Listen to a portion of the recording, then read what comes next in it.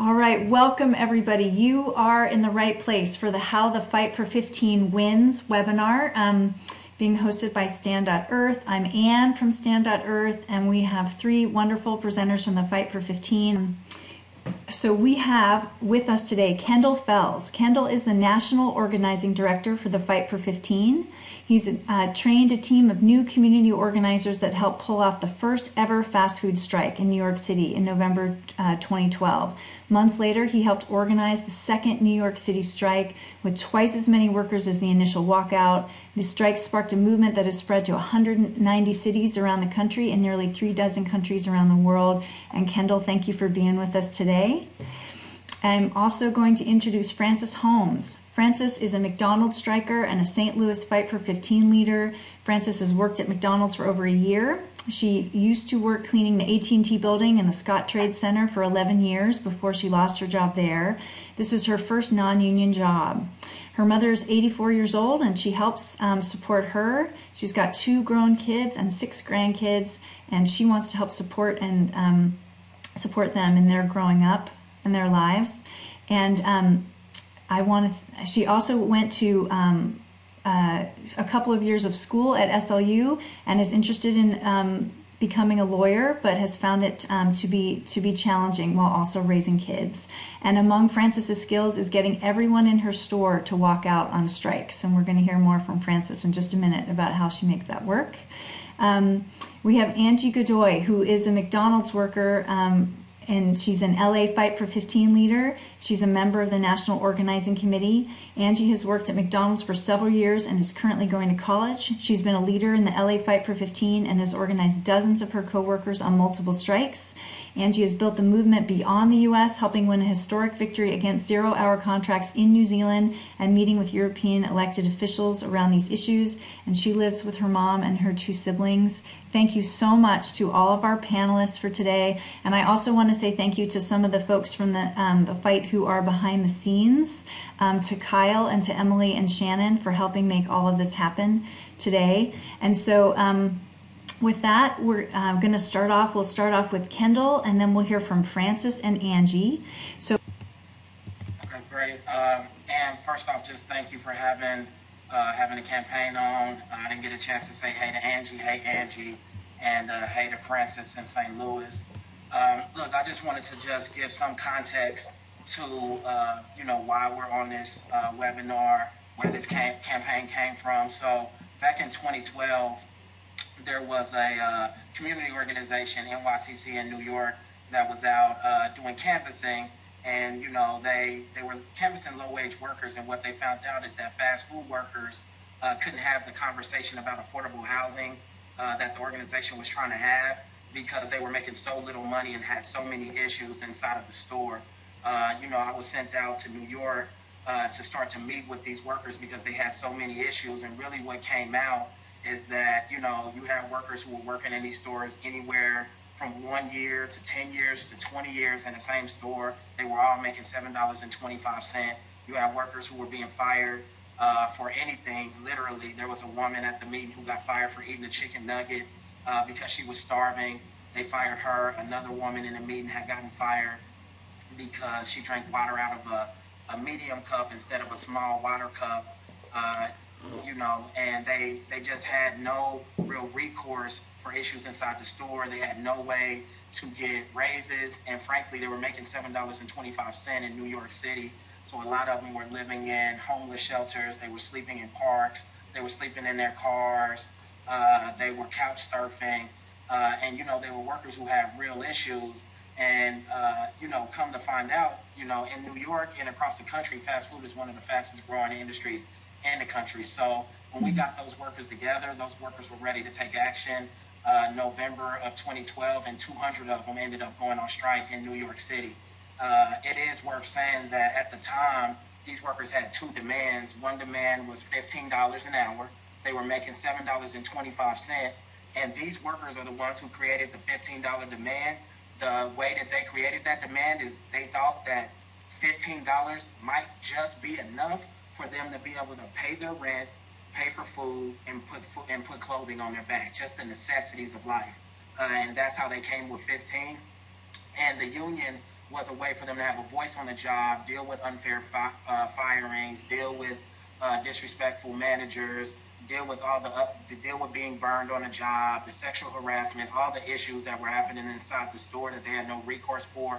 They wanted a union so they could have a voice on the job. And obviously, this was New York City, where workers were just a lot more familiar with unions and being in an organization and workers having a voice. So when people started to hear about these workers thinking about going on strike, people literally thought it was the craziest thing they had ever heard of. The idea that a fast food worker who could get fired for anything, who would actually go on strike, meaning they're not in a union, they're not going to show up to work, all of them together don't show up to work, and then they show up in front of the store with like 500, 700 people with signs saying we deserve $15 an hour and we deserve an organization so we can have a voice on the job. So it took a lot of courage for people to walk off the job. And, you know, people who knew about it thought that it was pointless. Fast food workers would never get a union. $15 was too much, and that a fast food worker would never make $15. And people actually thought that all these workers would get fired. So, you know, 200 workers went on strike in November 29th of 2012. It ended up sparking a movement that went from New York City in November of 2012. That was one city. By the end of 2013, we were in 100 cities across the U.S. By the end of 2014, we were in 190 cities, plus we had gone global. By the end of 2015, we were in 270 cities in the U.S.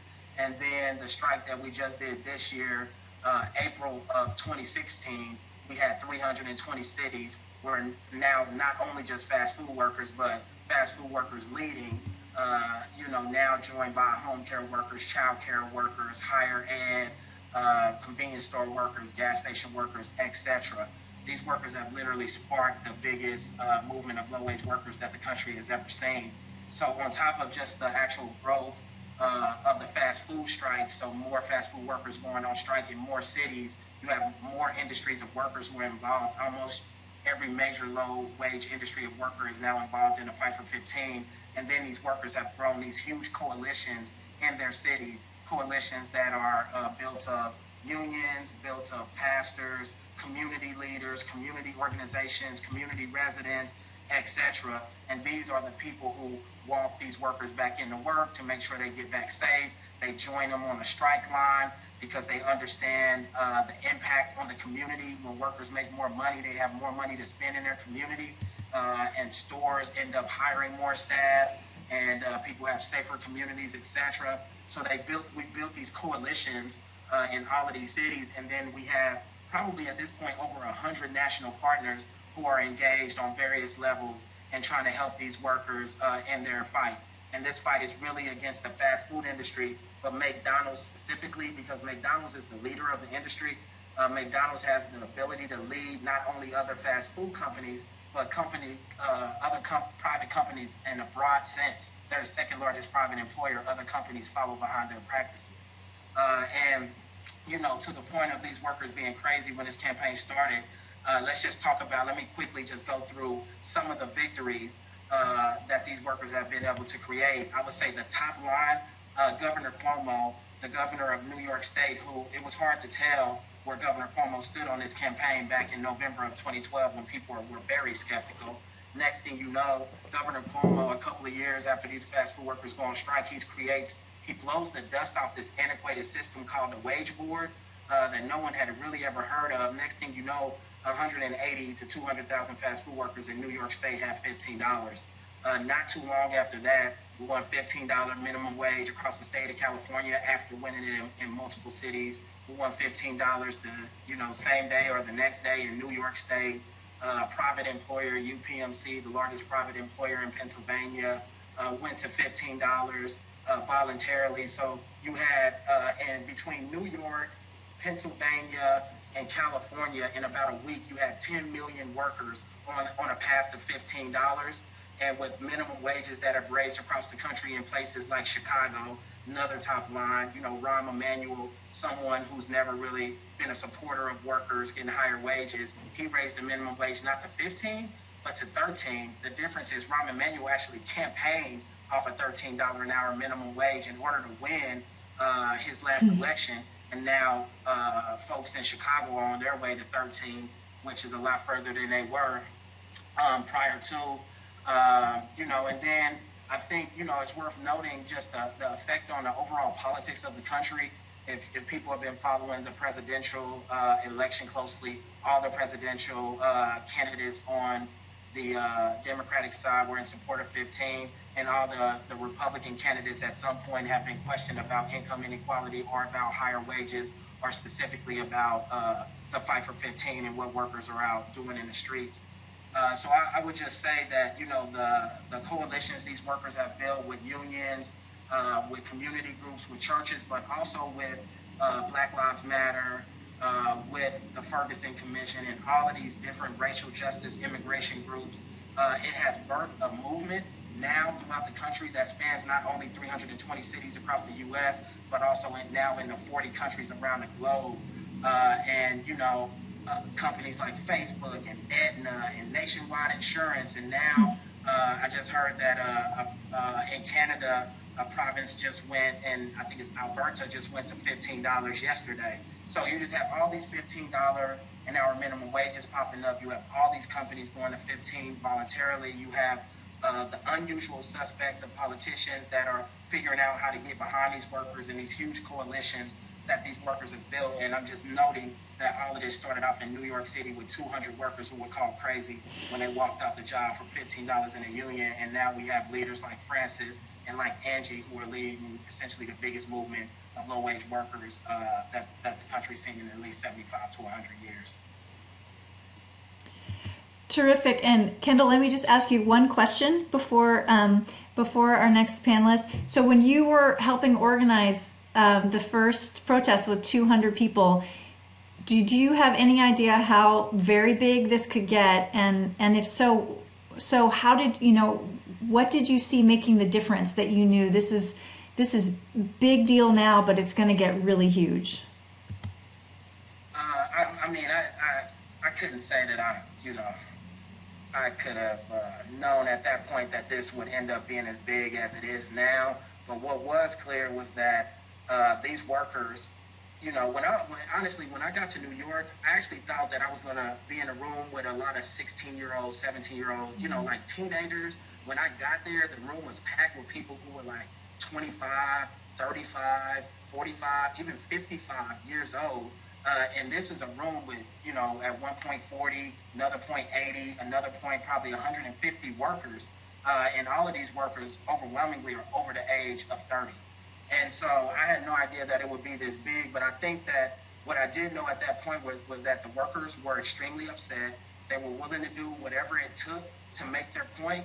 And when they took the strike vote and it was unanimous that they were going to walk off the job, even with their coworkers, family members, and anybody who knew about it calling them crazy, I knew that we had a shot, because when workers are willing to do whatever it takes to win, then you always have a shot at building something real and something that could be sustained. And I just would say that, the workers have taken this fight into their hands, and they are the reason that this campaign has gone so far, because they are so brave and they are so willing to go on strike, and they are willing to lose that pay, and they are willing to take on the second largest private employer. And frankly, they're willing to get out there and tell their personal stories about living in homeless shelters, not being able to feed their children, not eating sometimes so that their children can eat, sometimes walking 1 hour, 2 hours, 3 hours to work. And just, it's hard to tell those stories, but those have been the stories that have captured the hearts and minds of Americans and folks in other countries, and that's why this movement has gotten so big and why they have so much support right now. Fantastic. Kendall, thank you so much. We're going to bring up Francis. There you go. Hey, Francis. Hi. Okay. So, my name is Francis, and I'm from St. Louis, Missouri, born and raised here. I'm a high school graduate, a little college. I wanted to be a lawyer, but it was hard to try to pay for school and raise my two children. So that only lasted like a year, maybe 2 semesters. So I didn't get to complete it. I had to go to work and raise my 2 children. I come from a large family. I have 11 siblings. I have 3 brothers, 3 sisters, 5 brothers, and I came up with both of my parents in the household, not knowing that they were struggling because we never lived where, like, what you would call in Missouri, where the poor people live, the project. We never lived in the projects. We always had a home. So I never knew that we were struggling until I got old enough, started my family, to figure out that my parents were really struggling. So that made me, um, that gave me a little push to struggle. I mean, to try to survive with my 2 children. So back then, we just want to tell you a little about what it was back then.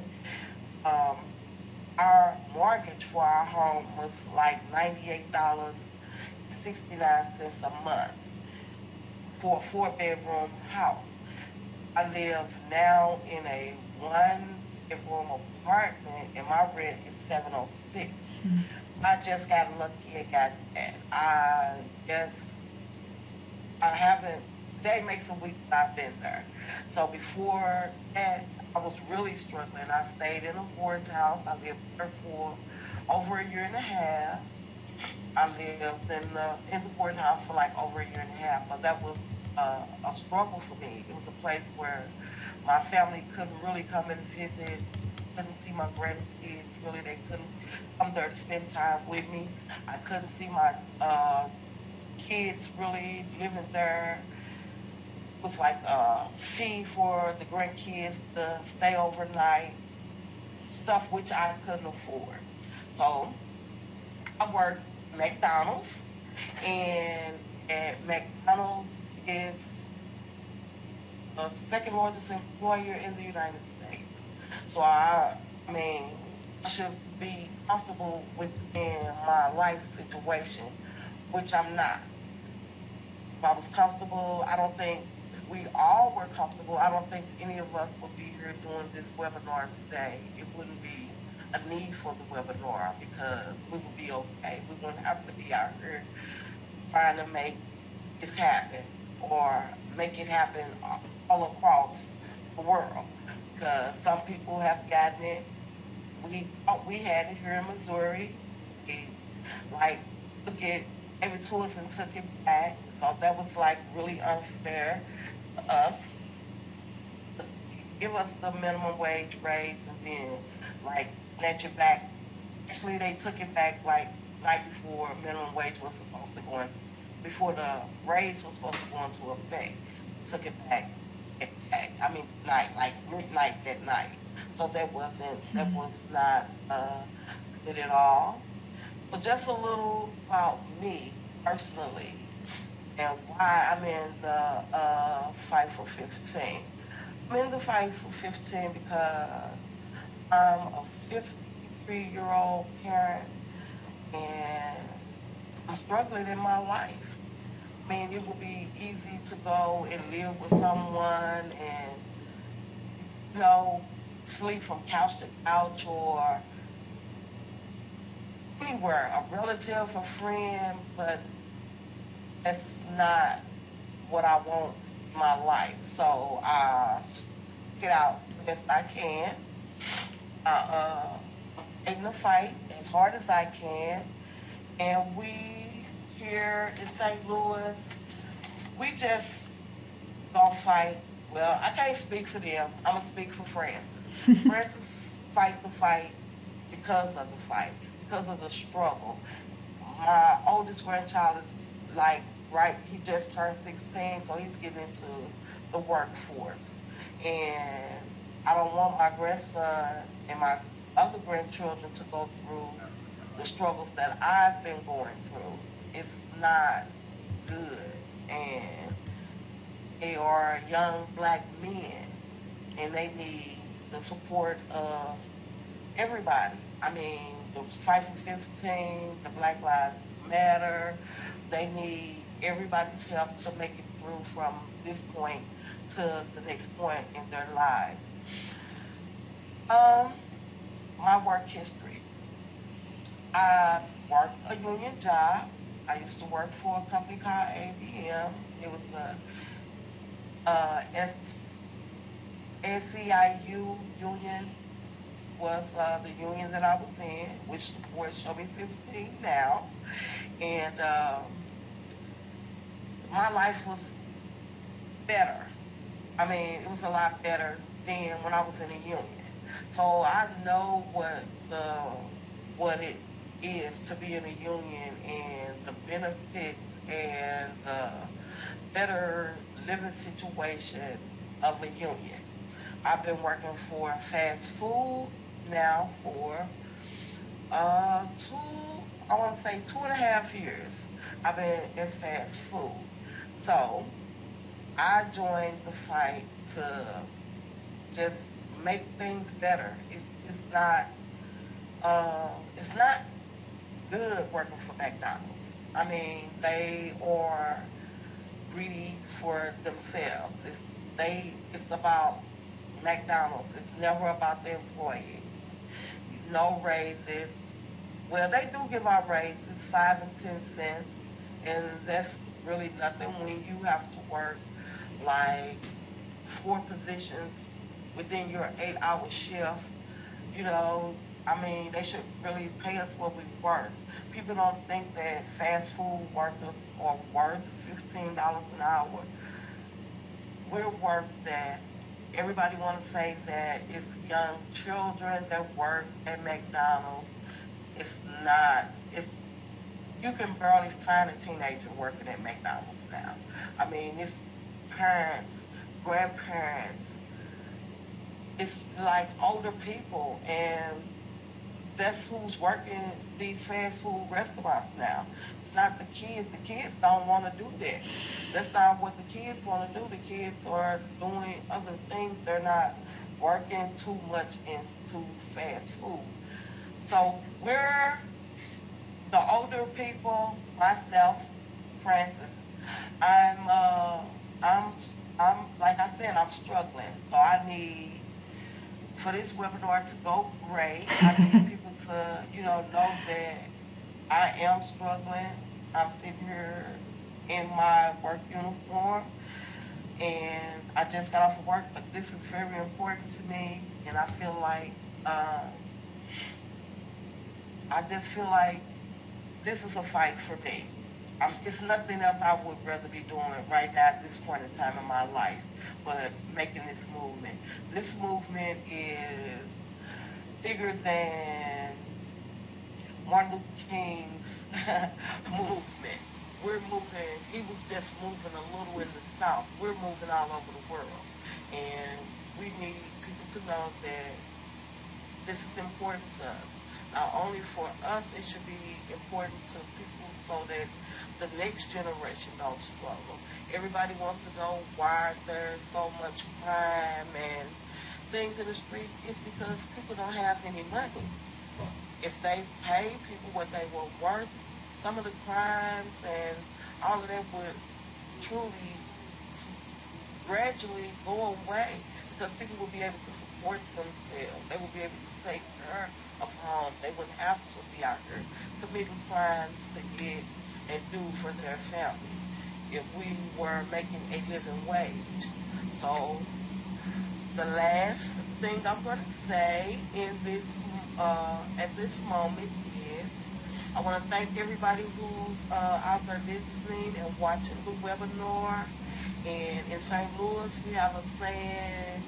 Our saying is, show me 15. Show me 15 and the union. So I want to thank everybody for listening to me. Thank you, Francis. I've got just a couple questions for you real quick before we switch. So did you go to a meeting like the one that Kendall described in New York? Did you go to a meeting to plan some of the first actions in St. Louis? How did you get involved in the campaign? I got involved. A young man named James Houston came into the McDonald's where I worked. He was an organizer. And I just want to be honest. Like, when he first approached me, I was hesitant. I, gave him my phone number, but I never answered. I'm the kind of person who have to research and find the answers for myself. But once I did that, once I went on to Show Me 15's website or whatever, I started looking for James, the man who had originally approached me. And I found him. He came back into my store one day, and I found him and asked him, what could I do? What do I do to be in the campaign? And he invited me to a Show Me 15 leaders meeting. So I went to the meeting, and that was like a year and a half ago, and I've been here ever since. I've been in Show Me 15 ever since then, and I'm like one of the top leaders here in St. Louis because I live and breathe Show Me 15. Like I said in my earlier statement, there's nothing else in this world I'd rather be doing right now than fighting this fight. And Frances, during the introductions, I was noting that one of the things that you're known for is being able to get everybody in your shop to come out. How do you do that? I'm pretty persuasive. No, actually, it's just that you have to really agitate the workers. You have to agitate them with issues that's going on in their lives, what's going on in their world as far as where they're working. And once you get them agitated about what's going on and how they're being mistreated, they pretty much seem to want to make things better for themselves. So I have not only shut down my store, I have shut down like maybe 2 more stores beside my store, recruiting people for the strikes. And we getting ready to go on strike, so starting tomorrow, I'm going to try to start get people ready for when we get ready to go out for our next action. I'm going to start tomorrow and work till it's time to do it. And I'll probably bring out, me personally, I'll probably have about anywhere from 50 to 75 people out myself, just me alone here in St. Louis. Are any of those people first-time strikers? Yes. Like now, where I work, it's not where I was working when I first started the campaign. Where I work now, I work in Wester Grove, Missouri, where it was a non-active store. So now I have my store very active. It's only like 15 of us work there, and I'm pretty much gonna bring out at least 14 out of the 15 crew members that works there. And can you, last question for now, can you tell us when people are going to strike for their first time, how do you get them ready to do that if they're nervous about it? Well, most people are, because the first thing they say is, I'm going to lose my job. That's the first thing a person would say is, are you sure I'm not going to lose my job? No, it's your federal right to do a one-day strike. It's federal law. So, yes, you would not lose your job. You have to. I use myself for an example. I let them know how many times I've been on strike and how long I've been working for McDonald's. I haven't been fired. I haven't been reprimanded. They can't reprimand you for going on strike. They can't cut your hours. They can't do any of those things. They can't put you on suspension because you went on strike. That's not happening. If it does, then it's consequences to the owners and like managers of the store if they do those things. Okay, great. Thank you, Frances. Thank you. We'll sit tight. We're going to close your webcam and your mic for now, and then we'll bring you back in a minute. My name is Angie Godoy. I'm from Los Angeles. I'm a college student. I've been working for McDonald's for 2 years and a half. I make $10.50 the hour. I've been there for 2 years, like I said. I've organized my store, taken out a little bit over a dozen of my coworkers on strike. I got involved in this campaign a little bit over as soon as I started working at McDonald's.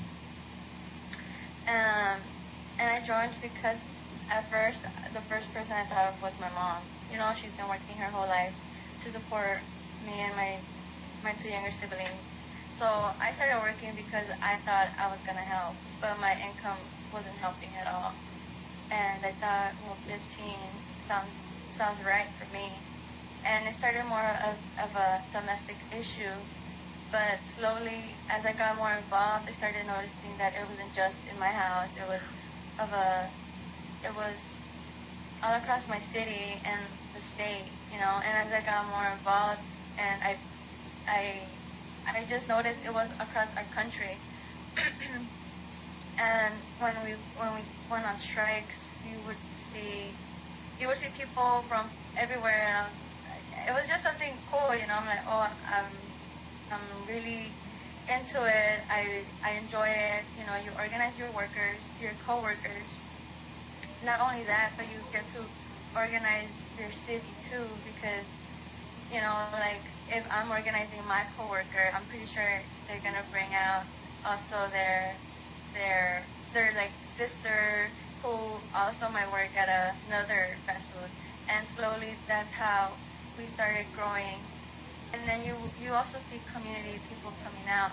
For example, when I fasted for 15 days last year in April, right after our strike in April, and you saw people coming everywhere just to support myself and the other women who were fasting. And that, you know, like that's how it starts off, just by you supporting us. We support you, you support us, and that's how we start connecting with other people. Sorry. And it's an amazing experience how the Fight for 15 has impacted my life. Because, for example, when I started working at McDonald's, I wasn't even thinking about college because I couldn't afford it. I was getting paid $8 an hour, and that couldn't even pay my phone bill with $8 because I still had to give my mom money for food and for the rent. So it has improved my life, and I know if it's improving my life and my home, I'm sure it's improving many other people's lives as well here in California and in New York, and the small victories we've had all across the country. Sorry. And it's just amazing how it's affected everyone who has joined us and who has been part of our movement and who has believed in us. You know, like when we started, people thought we were crazy, and we're not crazy. As you could see, we're winning. And, you know, we're always here.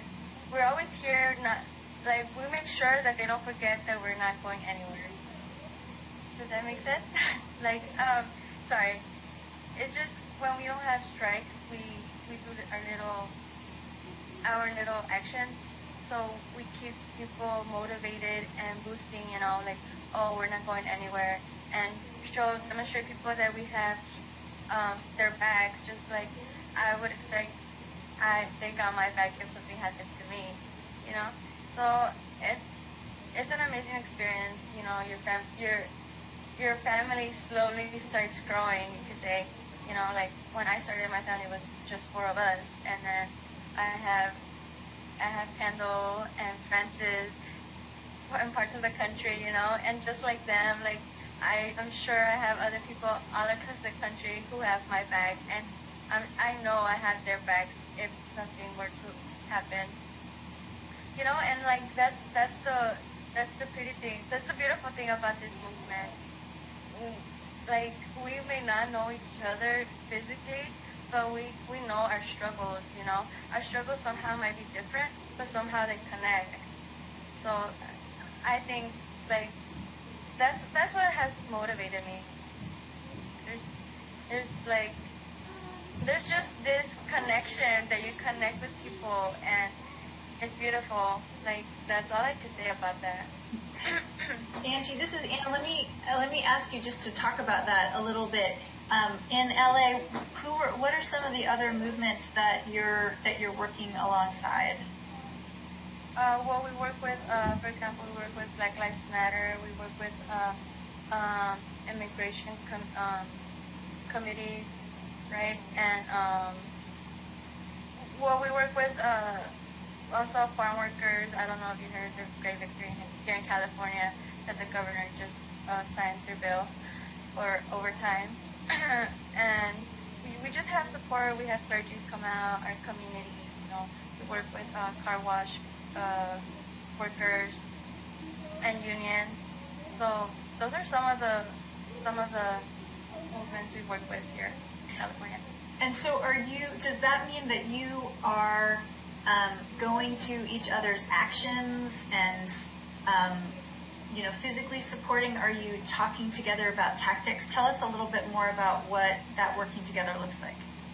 Well, yeah, we go to their actions, like they could have an action here. So I would go with probably other workers and we'll support them and then they'll support us. We also talk about tactics.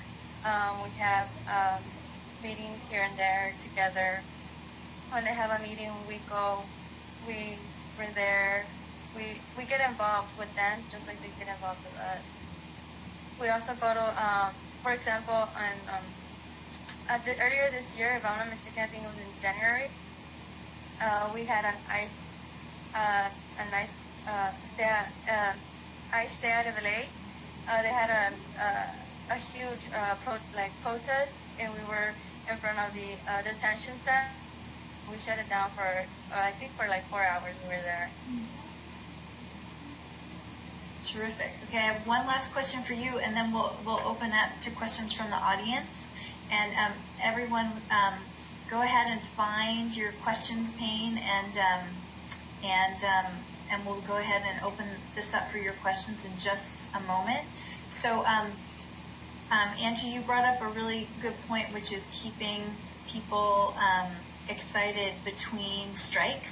And so you said that sometimes there are smaller actions and other things that you do. Can you talk about those a little bit more? Yeah, for example, we had one of another coworker. She wasn't getting her paid sick days, and we had around workers in front of her store and doing like an action until the manager came out and spoke to us, and we delivered a petition, a box full of petitions signed for her to get her hours, her paid sick days, because McDonald's wouldn't want to pay them unless she had a doctor's note, and which she did, but they were just saying that they couldn't give her sick days. And the next day, as soon as she walked back to work, they actually paid her paid sick days with no problem. So sometimes you'll bring a whole bunch of people in support of one worker at one store, and kind of put all of the power behind that. Yeah, well, like I said, like that's the beauty, like if there's something that's gonna go wrong for just one person, we're gonna bring as many people as we can, because that's what we're here for, to support each other and create this bond, and to demonstrate that we're strong and we're gonna be stronger and we're just gonna grow stronger. Fantastic.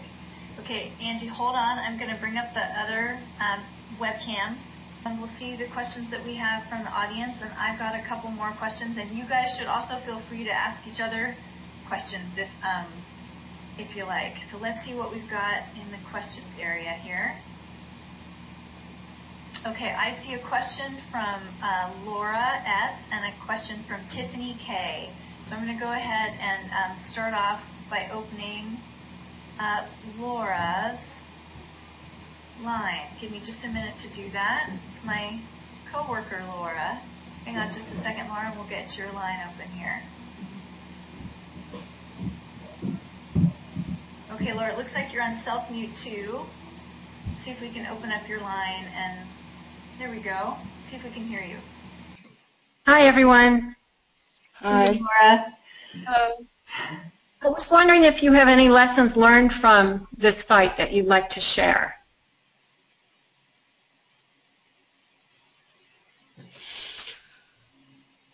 Well, just telling your story and opening up to people, you build relationships with, and like I mentioned before, you realize that not only is it your struggle, but it's a lot of people's struggles, and we all connect one way or another. Like if it's not like, oh, we're not able to afford to pay our rent, or it's just we're slowly winning, we're having these victories, we're connecting. Like that's one of the lessons that I've learned as a person.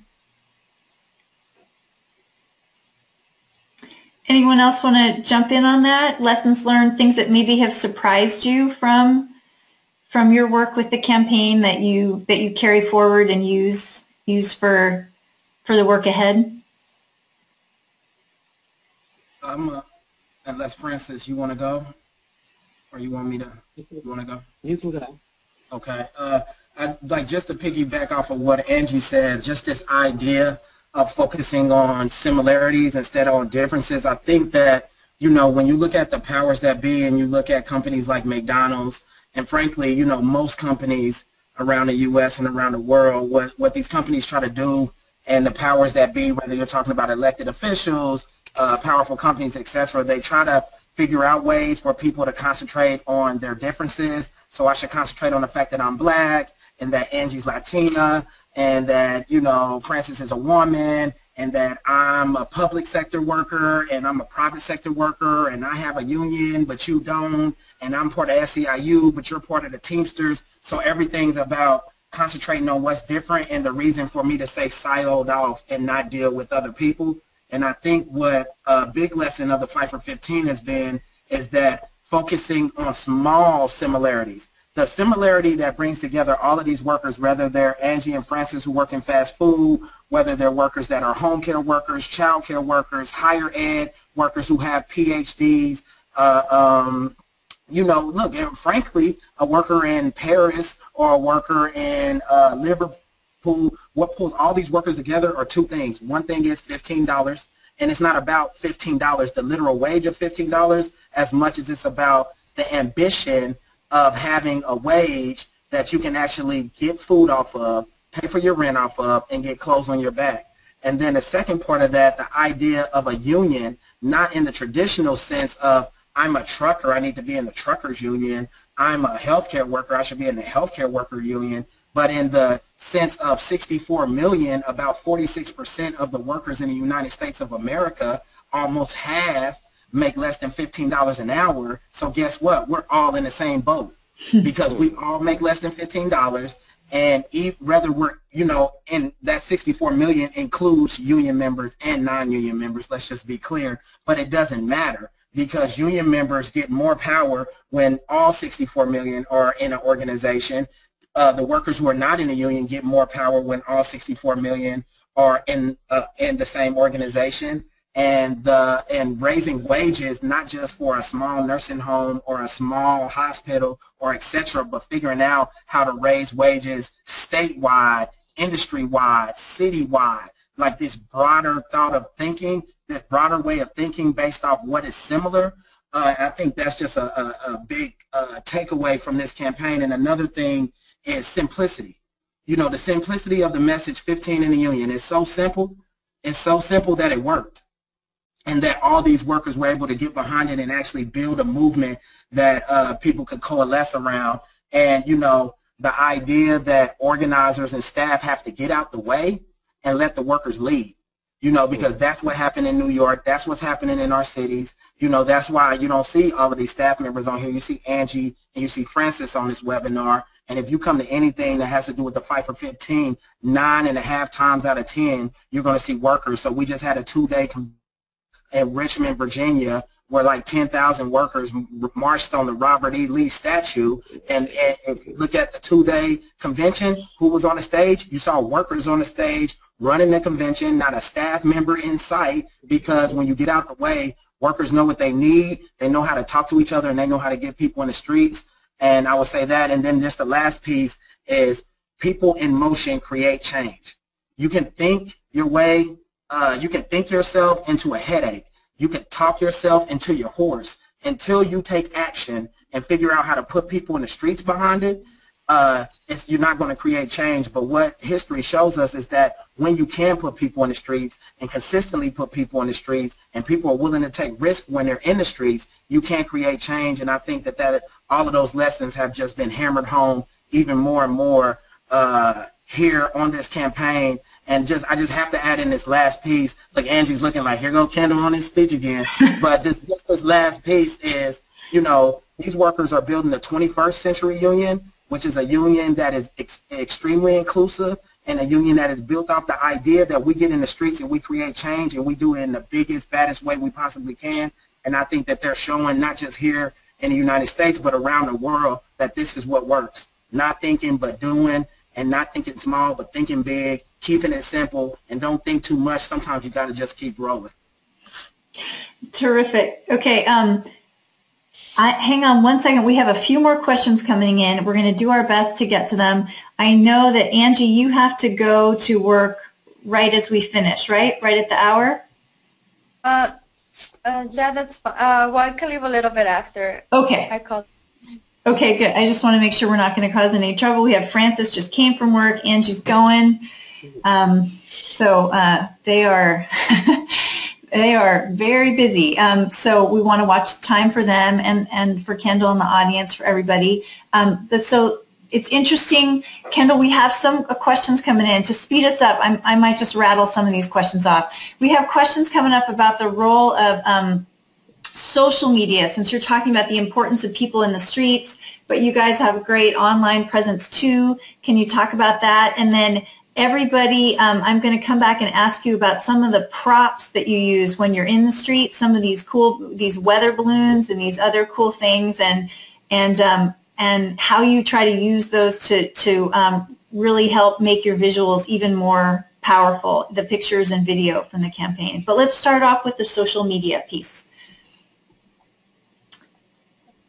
So, and whoever wants to start off with that, what do you, how do you guys think about the online piece of this when you know that ultimately really getting people out in the streets is so important? Well, the internet's always global, you know. So let's say I share a tweet and it has the hashtag. Make sure if you are gonna tweet about us, use our hashtag #FightFor15. Anyway, so if I use a hashtag and then someone else in, I don't know, let's say New Zealand is sharing our hashtag, then people start retweeting and favoriting, and then that's how it starts creating, you know, this little chain where everyone starts looking at what's going on in like, for example, let's say I'm having a action in my city and I use the hashtag, then Francis or Kendall, they might be in New York or in St. Louis, but they'll see what's going on because of my hashtag.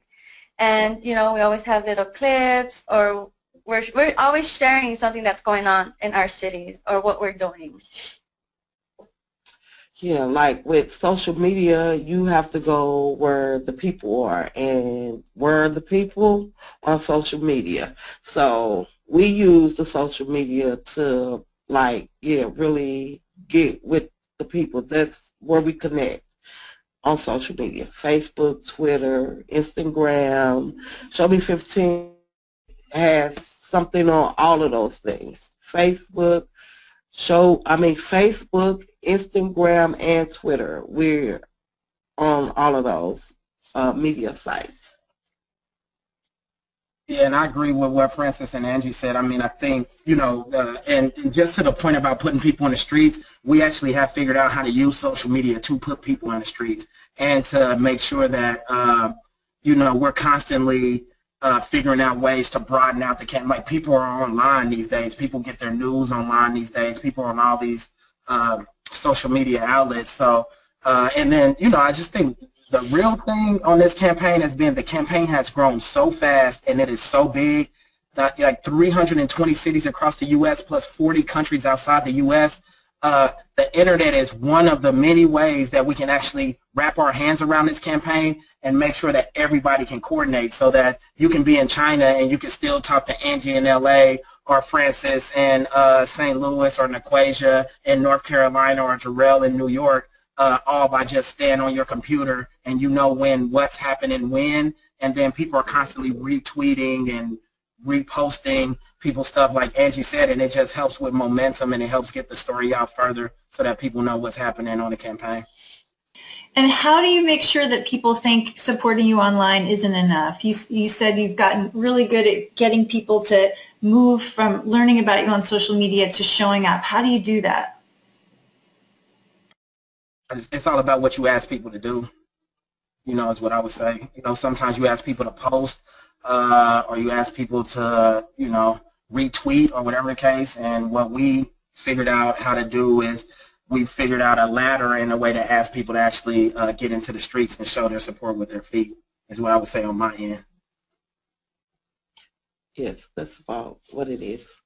That's what it is. You, well, me personally, I use Twitter, and I when we're having an action here in St. Louis, I'm tweeting to everybody I know. I post it on Facebook, and I'm asking them, if you, even if you don't support the movement, support me. Come out and support what I'm doing in my life. Support what I'm doing. So that pretty much works. Just asking. I mean, you ask. That's what you have to do. You have to ask people to engage in what you're doing.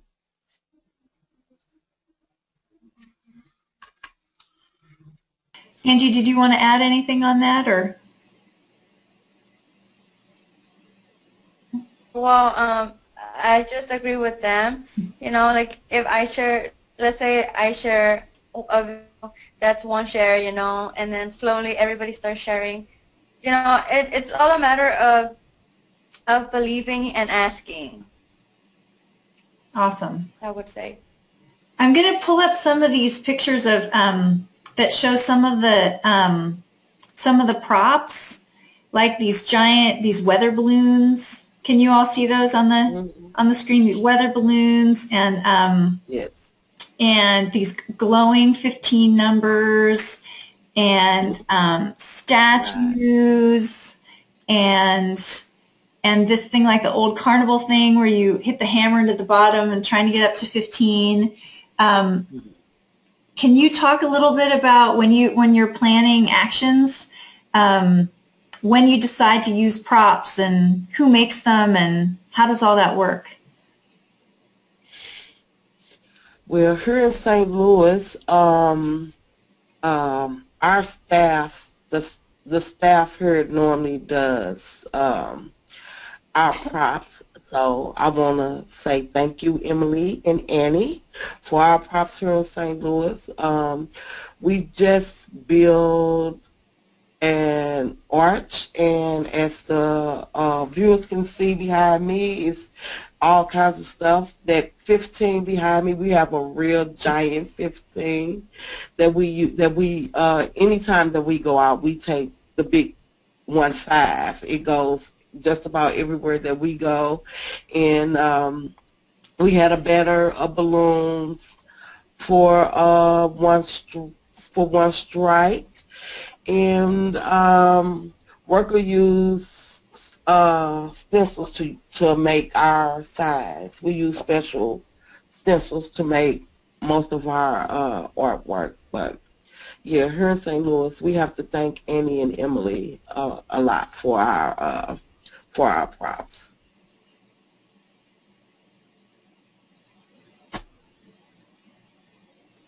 How about in LA, Angie?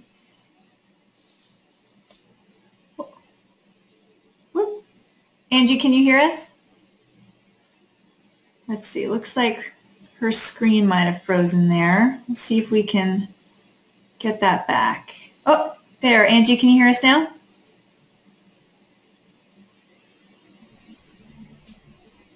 Okay, Angie, are you able to hear? Are you able to hear us? Yeah, I can hear you now. There we go. Can you talk about some of the props you use in LA and who makes them and how do you decide which ones to use?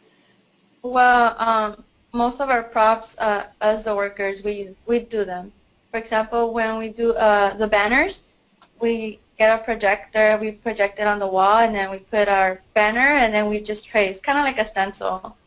And then most of our posters, believe it or not, they're made in the car while we're driving to actions. And well, we reuse them, so that's pretty cool. And then well, we use the big balloon, the purple one and the green one you saw there. Those are ours. They're pretty cool, but they're super heavy. So yeah, never again am I gonna hold that balloon again. But,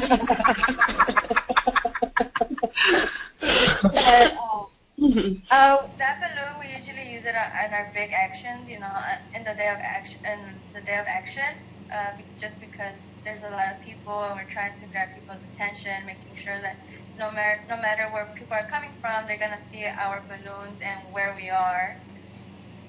And well, we as well, you know, like those represent us. And we like I said, our banners, make sure our banners have our hashtag. And um, well, our posters usually talk about the issue we're going for at a store. You know, like for example, like I said, one of our coworkers, she didn't get her paid sick days, so we make sure that our posters talked about paid sick days, or you know, something that connects to the issue. Great. We've got a couple questions coming in about the role of unions in supporting the fight for 15 and how much becoming unionized is a goal for the workers of the campaign. Can we all talk about? I have you all talk about that a little bit? Well, the demands are, you know, they have two demands, $15 and a union. So they're asking for $15 an hour pay rate at least, and they're asking for the right to be in an organization. You know, the word union, I think, may not mean and look like your grandfather's union, but what these workers are really saying is that they want to be a part of an organization that they can create change. I would say, you know, Angie and Francis can speak for themselves, but overwhelmingly, most workers that I've talked to around the country would already say that they are a part of a union. If the definition of a union is workers coming together to create change, I would say that the fast food workers are the definition of a union because they have created change on a level that people have not seen in their lifetime. You know, the idea that every Democratic candidate will be talking about 15 because fast food workers have been going on strike. The idea that someone like Governor Cuomo would dust off a system like the wage board and figure out how to make sure fast food workers get $15 and then double back and push for a statewide bill for 15 for everyone. You know, California, you know, there's so many examples inside and outside the country, but I think that these workers will say that they have a union, but if you're talking about in the technical legal sense of the word, then that's what they're fighting for, to push McDonald's to give them the right to be in an organization. And as far as the role of unions in this movement, I mean, there have been a huge ally in the movement. I would say, if you look nationally, you know, add up what's at every table in all these 320 cities, we probably have every union in the country involved in the fight for 15 in one way or another. And their role is they're a strong partner. You know, they bring their members out on the strike line. Their members are, you know, look, we have union members that make less than $15, and now workers like the LA Unified School District, they went up to 15. You know, you have nursing home workers in Florida that were making $8 or $9 who went up to 15. You have all these union members who have figured out how to ride the momentum of non-union workers in order to get better contracts instead of union workers setting the standards that non-union workers are trying to rise to. Now you have non-union workers creating activity that union members are actually benefiting from, and I think that's because of the alliance on the ground. It's not about if you're in a union or if you're not. It's about if you're part of the 64 million and what these workers have been able to build.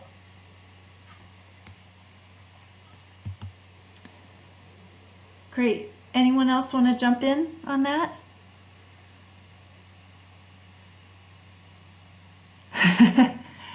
No from Angie. What about you, Francis? I think I have forward, yeah. No. No, thank you. Okay. We have a great question about how can people support you? How can people support? I'm going to bring up our last slide, which just has a general info address. Somebody, Francis, is asking for your Twitter hashtag because of what you were saying about tweeting. So, what's the next step for people who want to connect and support the campaign and you know, even they might be in different cities from you? What's the best way for people to plug in? Go ahead. Go ahead. I was going to ask. I didn't really hear what she said. Like Kendall said, we're all across the country. I'm sure there's gonna be an action somewhere near you, so you could go to those, or you could just simply retweet one of our tweets, read our articles and share them. You could just join us. You could. I mean, there's so many ways you could just support us.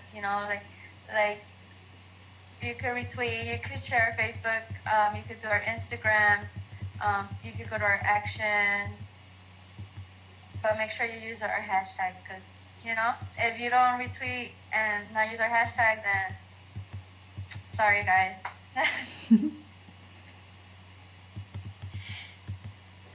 mean, the simplest way for folks to get in contact with us is to Google Fight for 15, and they'll be able to find the Facebook and the Twitter, and they can always go to www.fightfor15.org to find us also.